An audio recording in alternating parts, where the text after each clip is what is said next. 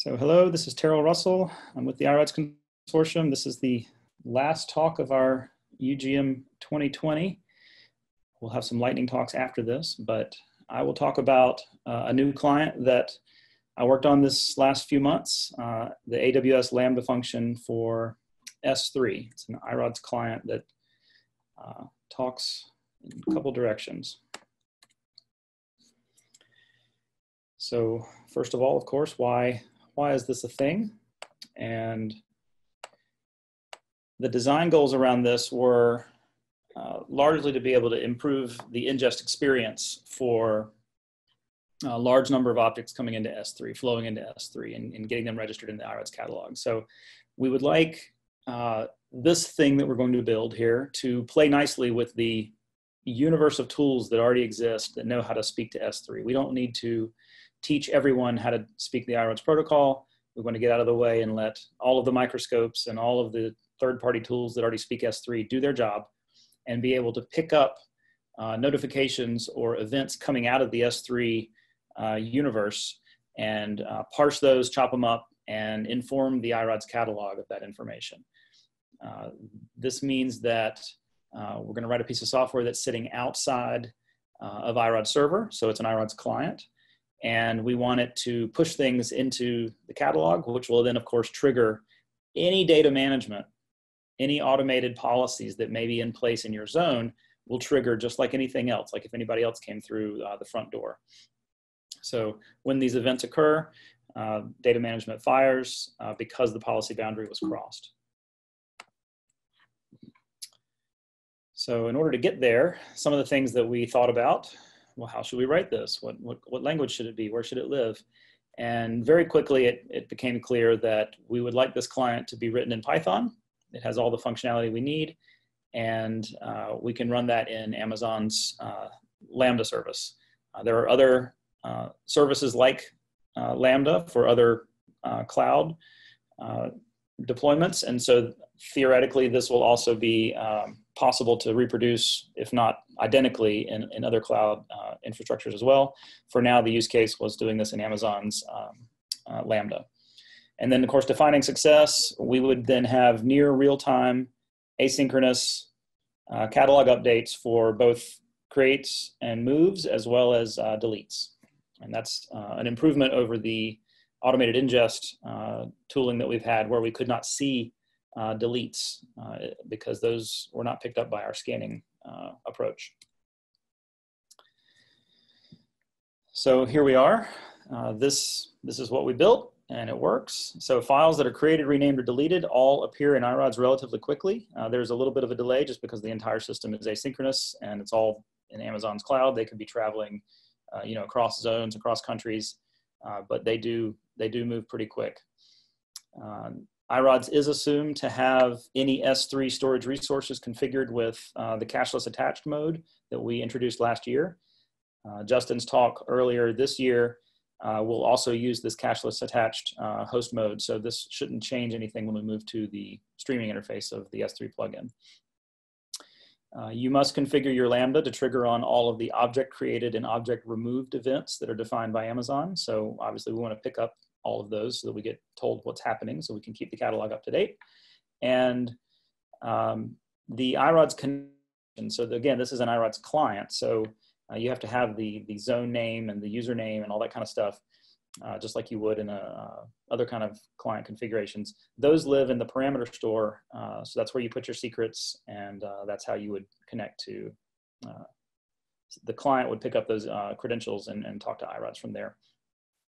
If you do have SSL turned on with iRODS, then this can handle it through the Python library.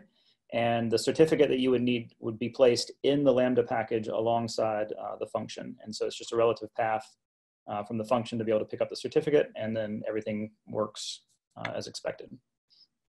If we originally had it somewhere else, and it turns out that there's a limit to the size of the key values you can put in the parameter store. So if you have a long certificate chain, this was the right answer. So not only can we pick up changes coming from, or events coming from a single bucket, this Lambda function can be configured to receive events from multiple sources at the same time. And this is A little bit trickier because you then have to define which resource in iRODS, which storage resource in iRODS that these S3 objects are now associated with.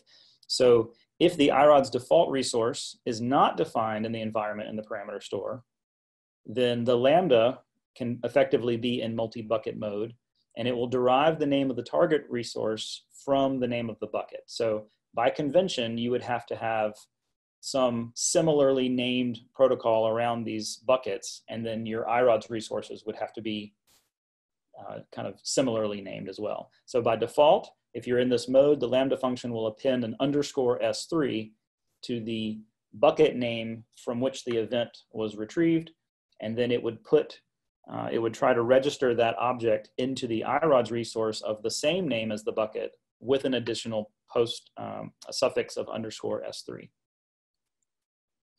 That's a configuration that you can make in, and you can change that if you don't like it. In addition to the multi-bucket and the straight S3 to Lambda to iRODS flow, we've also got these other configurations that you could do in Amazon. And so they've got a simple notification service and a simple queuing service.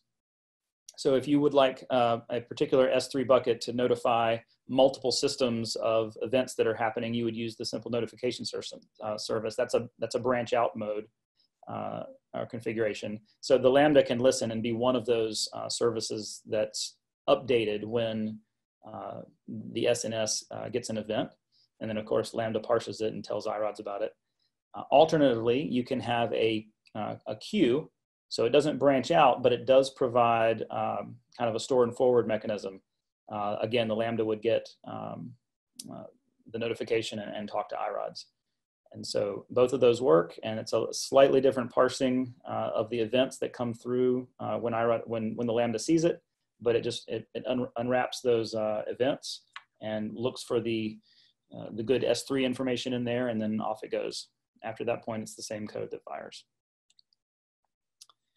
There's a couple limitations to this current 1.0 release, which came out last month. Obviously, all of these systems are fully decoupled. So S3 is completely decoupled. It's what allows Amazon to make all their money. So it's decoupled from the Lambda. So therefore, there is no such thing as an actual rename event coming out of S3. So a rename, S3 turns into a create and a delete message. And because they are asynchronous, they can be, they arrive not necessarily in the same order. Sometimes the create will show up before the delete, and sometimes the delete will show up before the create. There's no way to change that. It's just the nature of the system. And so what happens being downstream from that is that iRODS actually just makes a new data object, which is a new logical path in the catalog. And there's no association between the one that was deleted and the one that was created. And this is not normally a problem unless you have some AVUs associated with the one that just got deleted. If that's the case, then your metadata is now lost. So this could be remedied with a little bit more work around checksums and comparing and maybe writing something down in a scratch space and keeping it up to date. We haven't quite figured that out yet. We haven't heard something that was obviously the right answer to move this forward, but at this point, mostly this is being used as an initial ingest tool, so there's not any AVU metadata associated with these objects, and so far it's okay. We would love to hear your brilliant idea of how to make that better. Obviously, checksums could be expensive and potentially slow, so we want to make sure we have a good beat on that. The other limitation is that the queuing system configuration is configured to, is limited to a batch size of 1 at this point. If we increase the batch size, you obviously would reduce the cost of how many times you're firing the Lambda, but operating on more than one message means that there needs to be some way for the Lambda to deal with partial successes, also known as partial failures.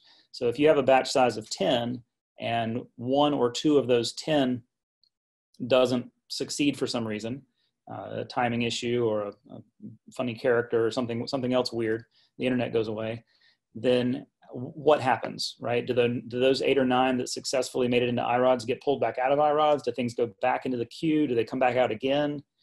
So we have a little bit more work to figure out what to do in the case of a batch size being greater than 1. Right now, it's very obvious. If it fails, it goes back in the queue and it tries again later. So this is new code. It's out in the last month, but it is in production in a couple places. Happy to hear any questions or other types of things from people. And of course, the pre-release testing was done in the Amazon cloud that BMS is paying for. And so thank you to Rosamar Squibb for helping that move forward. I'm going to look over to the Slack channel here and moderate my own questions. So Mike says, Mike Conway from the NIHS says, could the iRODS side cache events before action to discern a rename and substitute that op instead of delete create? So there is a bit of a stream processing back and forth as well. I don't know the right answer yet. I think there's probably something smart to be done where you could watch these for a few seconds, gather them, watch them. At what point do you deal with an orphan, you know, like the create showed up, but not the delete, or there's no information in the event that ties them together. So you would have to hold on to them for a little bit, introduce a delay in your system, potentially still have a mismatch over time. And the question is the error handling. And you really don't want to be wrong, because then you possibly lost, you know, your AVUs. Is there any other questions? I'm getting some. Check one other place. All right. I think we're good. We're going to start our, let's see, one more time. Multiple screens. Would we expect this to be easy to implement in Google or Azure? I imagine yes. The Python code is not terribly complicated. It's just mostly the ability to parse the events, pick up the configuration from the right place, and then either run a registration or a delete or an unreg. Not too complex from a functional standpoint. And thank you. We're gonna move on to the next thing.